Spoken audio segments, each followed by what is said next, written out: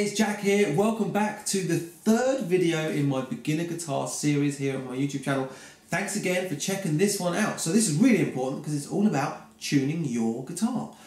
So there are a number of ways you can tune your guitar. There are probably two main ways of tuning your guitar, okay? The first one is with a guitar tuner. Now, I'm going to go through two different guitar tuners for you, right? If I can find my guitar tuner, here it is. This is my guitar tuner that I use. I love it. It's like a little clip-on tuner. If I put it on, you're never going to see it because like the screen is dying out for some weird reason because my battery's going on it. But it does the job still. So it's a little Fender. It's called Fender FT004. You can click on the link below. It'll take you to like an Amazon thing. I'm not affiliated to it. Maybe I should be, earn some money. But anyway, it's a great little tuner because what happens is you clip it on the end of your headstock here, right? And what it does two things. It's got a microphone, so here's the guitar. I don't know if you can see that. I'm going to show you an example in a minute. A better example than this. Basically what it does is it highlights green when I've got a perfect tuning.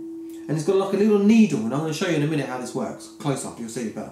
The needle goes up and down, telling me how close I am to the correct tuning of my strings. So if I hit this thicker E, the low E, it will say to me I'm either too toned down, or I'm too high, or whatever. I'm too low, I'm too high. The needle will like flick, and as I'm turning my tuning pegs, it will then go into the middle.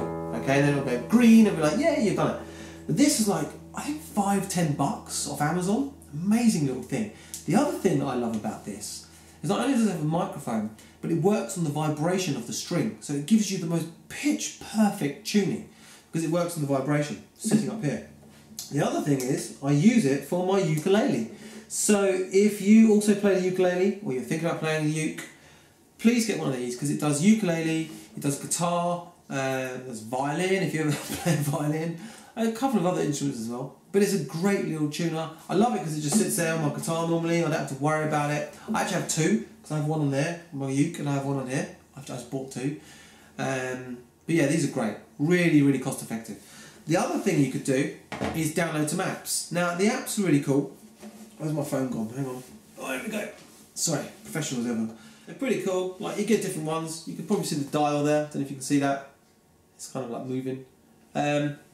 Again, they're okay. So what you do is, it obviously relies on the microphone of your phone. So you've got to put your phone on your lap. You just pop it down there.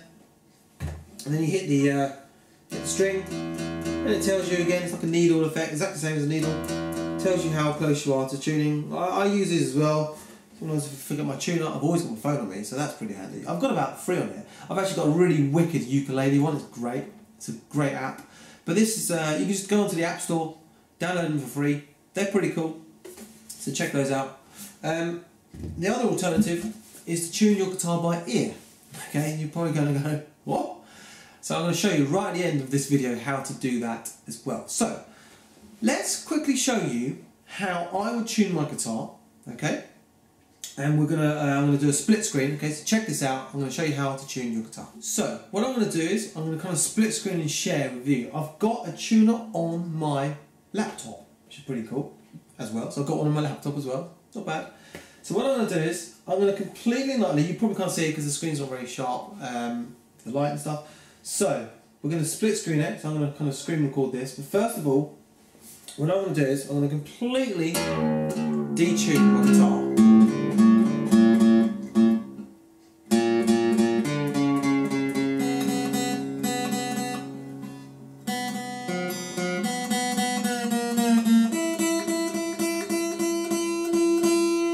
Okay, so I'm completely detuning my guitar. Let's have a listen.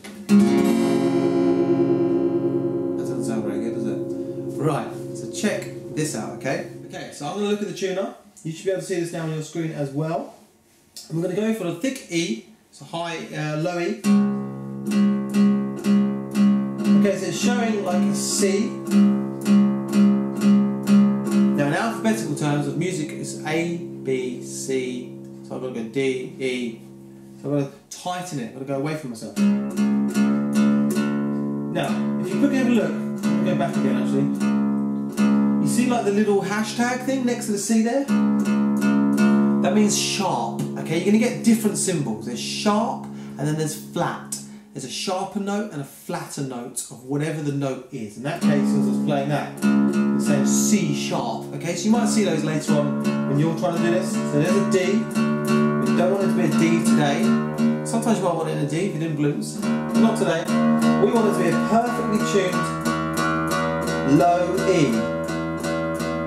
So there's the E. Can you see?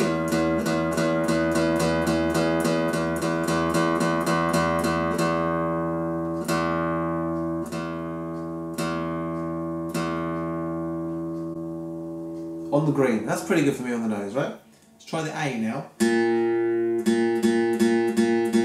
Okay, so that's a sharp, right? So it means it's gone past where I want it, or whichever way you're going to look at this, but past on the needle. It's gone too much, too far, tight, if you like. So bring it down. There we go. Now, because it was tight, okay, I don't want to then tune it perfect. What I want to do is I want to go a little bit further, so I tune it a little bit down. Because what happens is strings are continuously pulling. You've got the gauge of the string, okay? And I don't want, if I went straight down to a perfect A because it's tight, what's going to happen is it's going to continuously pull itself. So actually, I want to come a little bit further and then tighten it again.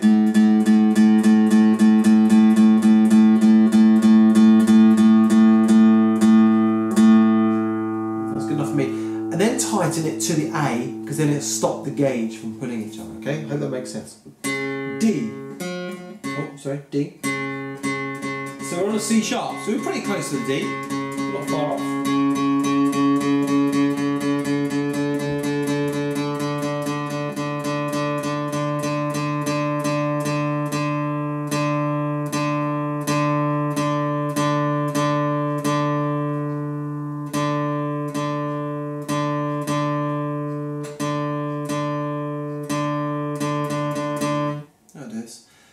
G,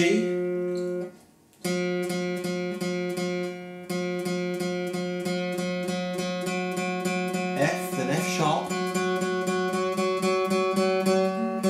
And sometimes you're like, oh my god, is the string gonna snap? Is the string gonna snap? You'd be amazed. You'd be amazed that they just don't snap sometimes. They do snap sometimes. But. So we're going to our G, there we go.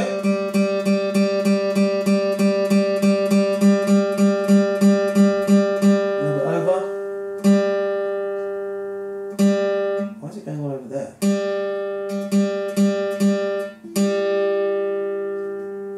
It's having funny times, this G.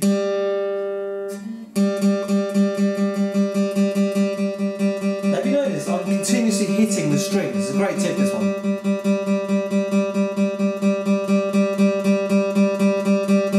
Because it allows you to get continuous, so you know exactly where you are, dead on.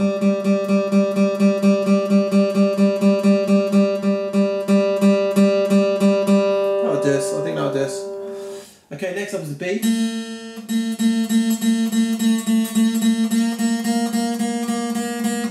So, there's two notes, I've got to go now the other way.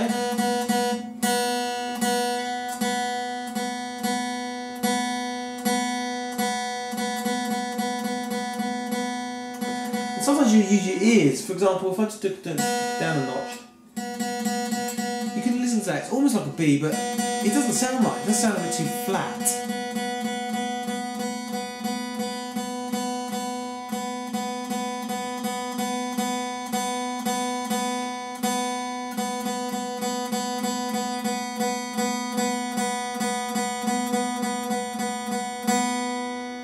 I'll do it for now. Just an example. Last but not least.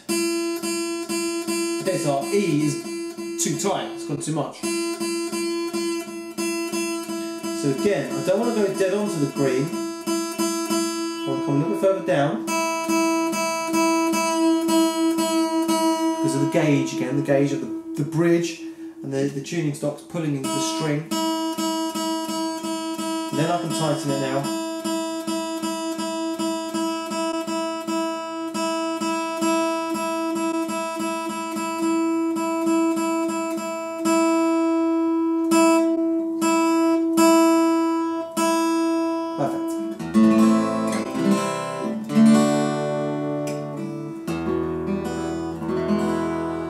And there we go. go. That's how you tune your guitar with either a clip-on little tuner or your phone perhaps. Electric guitar, you plug the lead into like an electric guitar tuner, pretty cool. So that's how we do it. So lastly in this video, I'm going to quickly show you how to tune your guitar by ear. Now, first of all, it's going to sound a bit weird at first, right? So let's imagine that all 6 strings are completely untuned. And what you've got to do is you've got to get your low E, which is the closest, your thick E, to a perfect E tuning. Now the way to do this is either to use your tuner, like a clip-on one like mine, or if a friend has got a guitar and his or hers is perfectly tuned, they can do that and then you can tune yours until yours sounds exactly the same as theirs. That's pretty good for tuning the ear. Or you can use like a reference pitch, something like, for example, the perfectly E key on a piano, for example, that kind of thing. So the idea is to again get your thick E string perfectly tuned to an E, right? And by doing that, you can then tune the rest of the remaining 5 strings on your guitar by ear, okay? So there's a little diagram popped up now on the screen, hope you can see that. And what you do is, the diagram shows you get your index finger, or any finger you want, and you place your finger onto the 5th fret of the thick E string. And by doing that, instead of playing, if you played it as an open, that's an E, but when you put it down on the 5th fret of the E, right, you're now playing an A note. That's an A, right? So what you do is, you pluck your thick E string with the finger on the 5th and the open A string together, or at this moment in time it'd be your 5th string, because your open A would be tuned to something completely different, your 5th string, but we need to tune it to an A. So what you do is you hit them both together. Now mine's obviously perfectly tuned, so you can hear that it sounds exactly the same. But let's say yours isn't perfectly tuned, because it won't be. You're then going to be hitting both those strings together while tuning your A string like this. Tuning your A, tuning your A. Tuning until they sound perfectly the same. Then you repeat the practice again, this time pressing your finger down on the 5th fret of the A string this time, which is now playing a D note. So when you hit that string and the open D together, again, mine's going to sound exactly the same. You want to do the exact same principle, so you're tuning, and you're hitting together like that. Oh, they're not near, it's too loose, it sounds too low, so you've got to tighten it, until they're ringing together. Now obviously this is not going to happen in 5 minutes, you're never going to do this in 5 minutes. The best thing to do is just have a go at it, try and listen and hear, and then retune your guitar, and do something else, and come back to it again tomorrow or the next day. Have a go, untune your strings a little bit, and have a go again at trying to get your strings by ear nicely tuned, right? It's going to take a bit of time, but it's a really good exercise to do. So once that's tuned, you then move down, put your finger down the D of the 5th fret, and then you try and tune your D and your G together, exactly the same. And then, now what you do is you slightly change it. So instead of pressing your finger on the 5th fret of the G string, you then move your G string, your finger up to the 4th fret of the G, and by doing that you're now playing a B note. So the B note is on the 4th fret of the G. And again you've got to tune it, and you're like going, oh, it doesn't sound right, tune it. And you'll be doing it for like maybe 5, 10, 15, 20 minutes sometimes on some strings. Some strings really are difficult to tune. And then once you've done that, last but not least, you then go back to the 5th fret again, just like the diagram shows us. And you press your finger on the B string of the 5th fret, and then you hit those two together until your high E is perfectly tuned.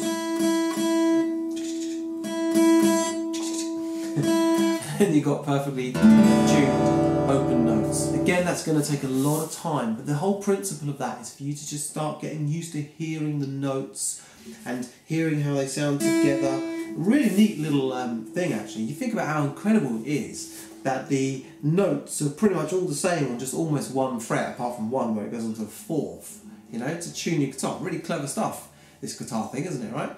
So anyway, we're going to move on to the next lesson. I hope you've enjoyed this one.